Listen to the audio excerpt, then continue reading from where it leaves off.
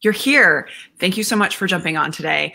We have a really exciting and important and timely topic to discuss, which is as you're trying to transition to your classes from in-person to online, what are the tips and tricks that will help you? And, I'm certainly not the expert, but we are bringing in one of the experts, one of the many experts in the UIA, to give us advice and to provide some suggestions. So please welcome Roslyn Miller, who is here from the Center for Distributed Learning from University of Central Florida. Welcome, Roslyn. Hi, yes, thank you. I'm so glad to be here with you today. I'm so delighted that you answered our call in such short time and you were able to join us. So this is really wonderful. And I know that folks are already posting questions in Twitter about what they'd like to hear us answer. And so we'll go through those. But I also just in general would love to hear kind of your backstory of like what brought you to this and what is your background and experience so that folks can understand kind of your perspective on the subject. Right, yes. So currently, I'm an instructional designer at the University of Central Florida, which is one of the largest universities in the U.S., and we have a very large online presence and very large online infrastructure, which may not be everyone's situation, but it is ours, and we're trying to make best use of that. I came to UCF about a year and a half ago from Mississippi State University, where I was an instructor, and I created and taught online classes at the university level, professional development level, high school level, and I'm old, so I have many years of other kinds of educational experience before that, but we won't get into all of that here. So you have taught in person and you've transitioned to online, and you've also been coaching people figuring out how to go from not just, first give me the nomenclature right on online versus distance learning versus digital. What are we talking about? And just in general, you have experience with all of it. Yes, so that's very important. So one thing that I do full time is to train and support faculty in designing online courses. And that's not the situation that we're finding ourselves in like this month, as many colleges, universities, institutions are beginning to teach remotely.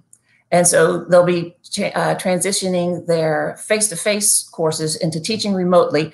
It does definitely overlap with online courses, but they are definitely a difference. And we're going to focus this discussion on how faculty who have been teaching face-to-face can begin teaching remotely.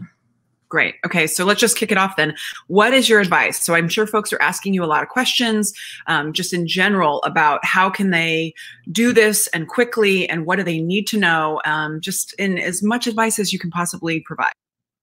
All right. So yeah, so the main overall framework that we want to think about, something I already alluded to, is faculty are not going to be building an online course. They are going to be trying to, in a hurry, temporarily move their face-to-face courses into an online environment or remote environment.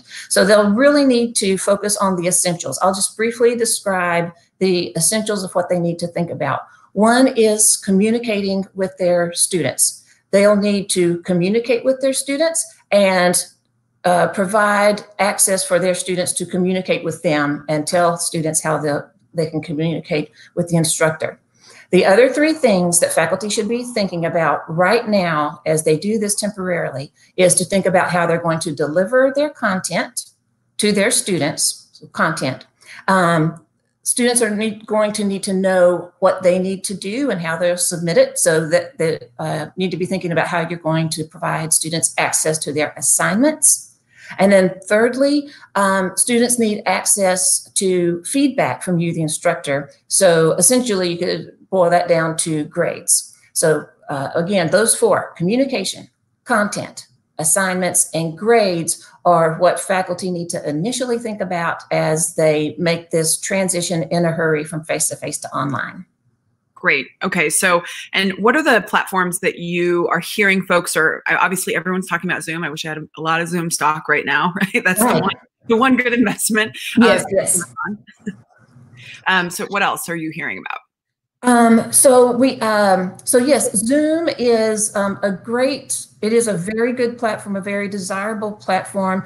Zoom does have some free features, but for classroom use for more than one other participant, will really need a paid subscription, either individually or by the institution or department. OBS, Open Broadcaster Software, is a free platform that can do many of the same things that Zoom does. You can search for that and download that, and it has great tutorials too. A number of online faculty, like to use Adobe Connect. That's not free, I don't believe, but it's also popular. And faculty should also look into their institution's learning management system to see what conferencing software platforms they have in there. And then one other is Camtasia, which is a paid service, but also very powerful. Those platforms can be used for some of them can be used for live synchronous interactions with students. Some of them can be, you can create pre-recorded lectures, videos. Some can do both. And what's your personal preference? I would add Shindig is a platform that I know. Yes, and I have not used Shindig, but yes, I have heard Shindig is also popular. We're going to experiment with that next week of trying to figure out how to take some of the South by Southwest workshops online, just because we want to try and figure out how to create that kind of virtual side conversation environment and that kind of the breakouts. Because I think a lot of faculty, that's what they're trying to figure out is, it took a long time to figure out how to create really dynamic interactions in the classroom. And now to have to be, kind of somewhat not have that option, how do they replicate that online? So yeah, that'll be great. That'll be terrific. Okay. So what are the challenges that you're hearing about right now from faculty reaching out to you? And let me couch this in the context. This problem is really only days old and hours old for many. So this is still in the very initial sort of shock stages of what I'm going to do. What I have found from talking to face-to-face instructors who have never taught online, is they don't know their learning management system very well. So that would be my first suggestion for faculty who is to think about how well you know your learning management system and to get to know it. And I can give pointers now for that or later. Another challenge is for faculty who are already thinking about what kinds of things they were going to be doing in the next few weeks and how they are going to try to accomplish those goals. For example, if they were planning to give a major exam, what are they going to do? If they were planning to have group projects and presentations, what are they going to do? Those are the major things that I've heard. And so what's helpful for folks who are trying to address those challenges? Where can they look for resources, and where is their I know there's a ton of online stuff. I mean, there are quite a few communities of practice that have been working to support this, but it's almost like there's a lot of material out there, and it's a lot of PDFs and a lot of downloadables, and you got to kind of mine through things. So we're trying to surface just like the human storytellers and the people who can tell us their personal experience. So what are you suggesting folks, how do they solve those problems? Yes, and again, this is for sudden and short term. This isn't for long term and having a long time prepare. But first, search your universities, like the Center for Teaching and Learning, or if you have an online learning center or teaching center. First, look for your institution's resources for getting to know your LMS, and learning your LMS. Beyond that, most LMSs have, I believe, excellent resources online that you can just search for. So if you want to learn how to create an assignment in your LMS, Google it. You can probably find good either reading documents or videos to tell you exactly what it is that you want to do. And so after you look at your institution, what they have to offer, search for what you're looking for specifically to get to know your LMS. Great. Okay. So do you have any simple suggestions for so I'm a faculty member. I know I have either Blackboard or I have some kind of system where I already communicate with students and assignments are happening, but they normally come to class. So I've been handed a Zoom account from my university, which is what I'm seeing happening, and I have class coming up on Monday. What are like simple tips that you would say that would be helpful for someone trying to translate any of the kind of transition points or experiences of the classroom into that online environment? Yeah.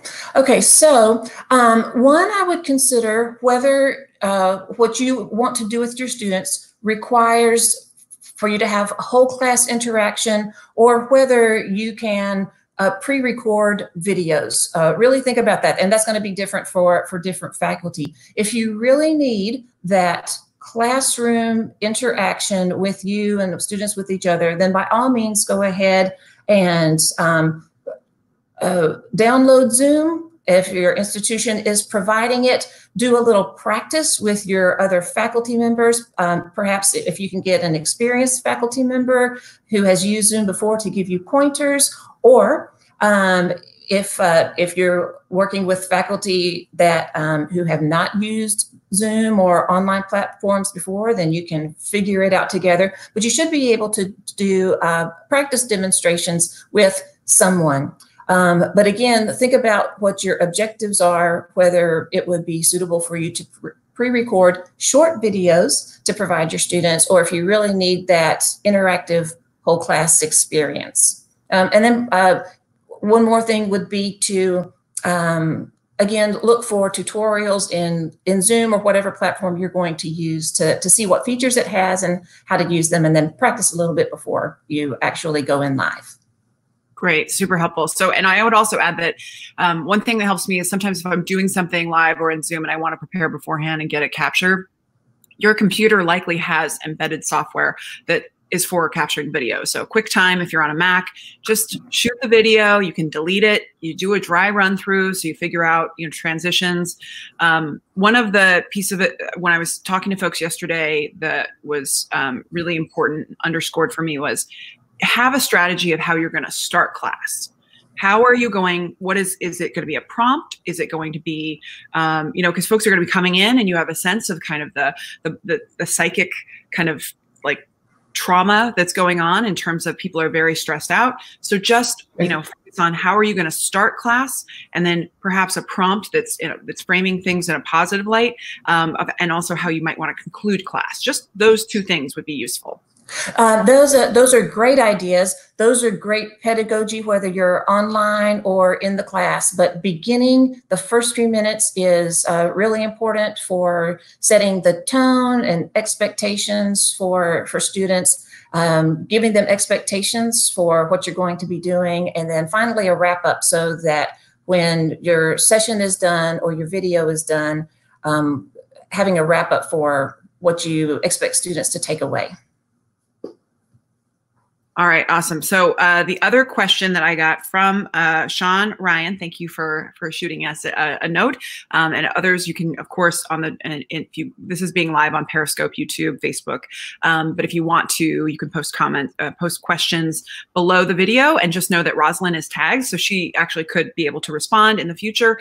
And I want to make sure that folks know that if you're looking for more information, you likely have a Center for Teaching and Learning, and they have, or for a Center for Distributed Learning, or folks who are professionals who have been preparing, who do this kind of work, so reach out to them. Right. But Sean Ryan asked, what are some innovative and practical ways to maintain student engagement in an educational environment online? So just, I think the focus there, the nuance to what we've already talked about is, are there particular tips around student engagement where it's not just lecture? Yes, and that is a great idea. So after you have done the essential things of putting on your content, giving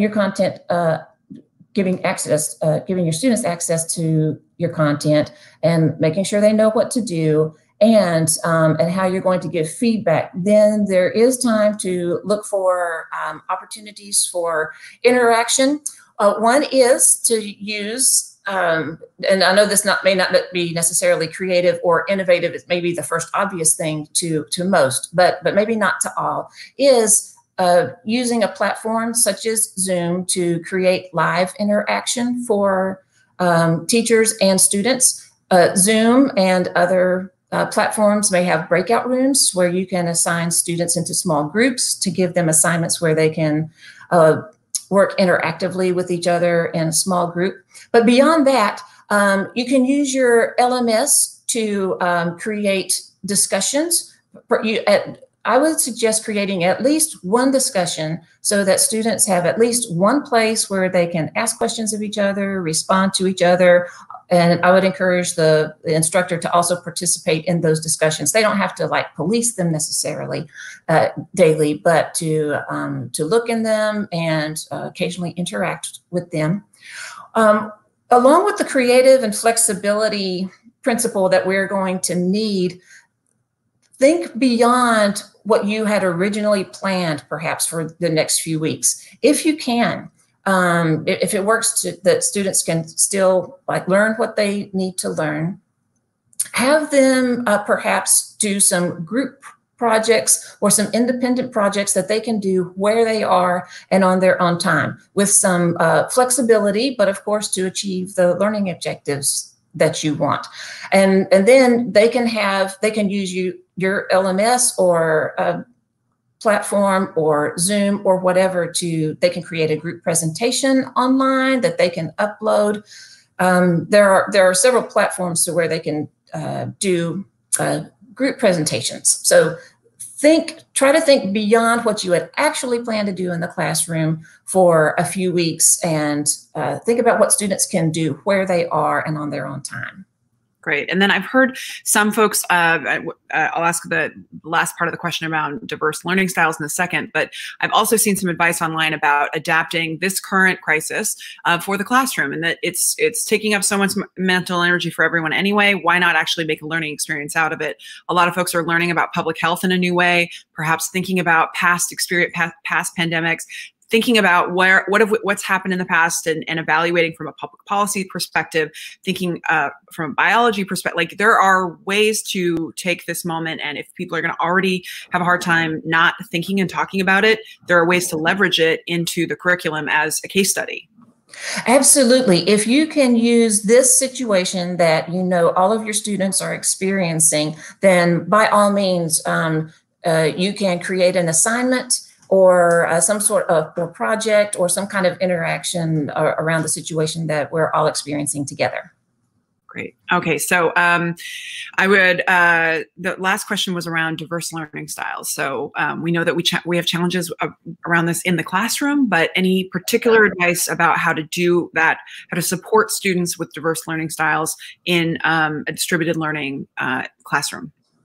Yes, and that's a great question, and it's an important question. My response to that is about the same as it is in online as it is for face-to-face. The more choice and flexibility you can give students in your assignments, then the more that they can respond, they can show their work in the way that works best for them.